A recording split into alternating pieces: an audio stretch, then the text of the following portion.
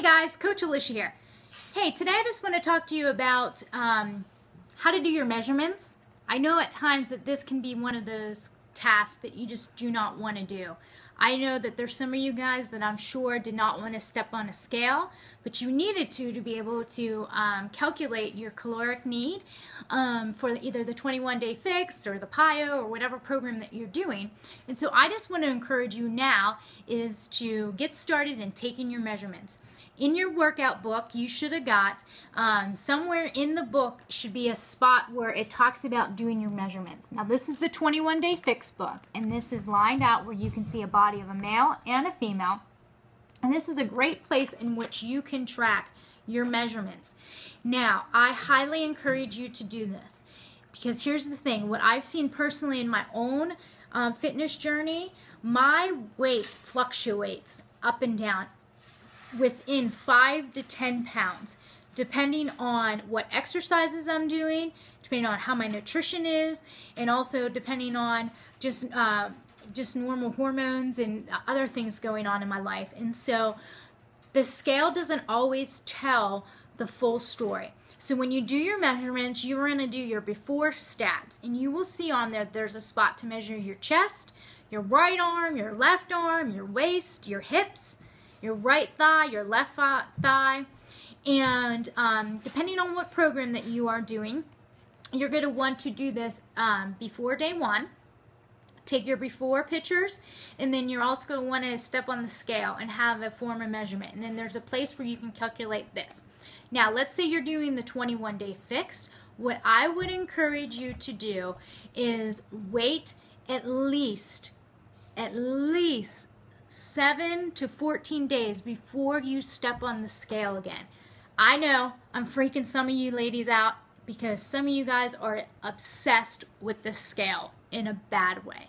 But what we need to know is that sometimes the scale goes up when we start a new workout regimen. And here is why. Your body is starting to go through some different changes, and muscles are hurting, and there's muscle soreness, and there's muscle fatigue, and you're trying new foods, and all these different things are happening with your body.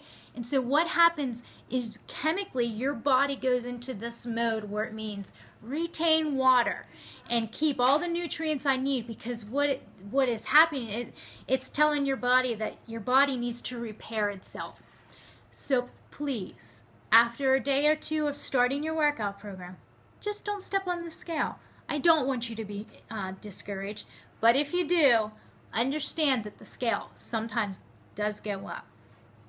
Now, what I would like you to do, though, is if you are doing the 21-day fix, I would like you to do your measurements, and then also on day 7, day 14, and day 21.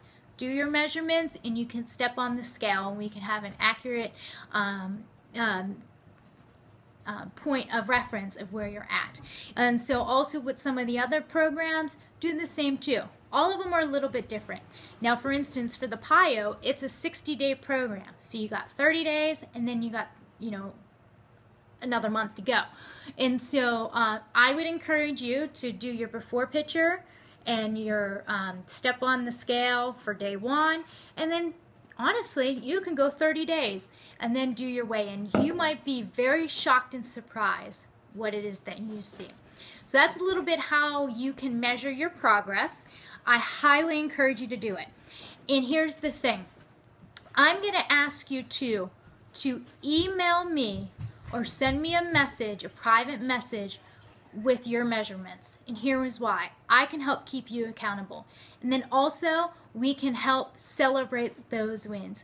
I know it sounds so weird, but the truth is that together we can accomplish more.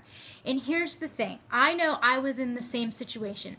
I started in a challenge group about 2 years ago, and my coach said to me, hey, text me your before pictures. I was like, heck no, you're not seeing my before pictures. Stretch marks and flab and, kind of having a baby. My body was just changed. But I'll tell you what, I kind of was like, okay, swallowed my pride, and I figured, okay, what do I have to lose? And so I sent them off to her, and I didn't even keep them. And then after I did my challenge group for for about 60 days, I started noticing huge difference in the way my body looked. So much though that I took another after picture and I texted her and said, could you send me that picture back so that I could do a comparison just to see? And I'm so glad that I did.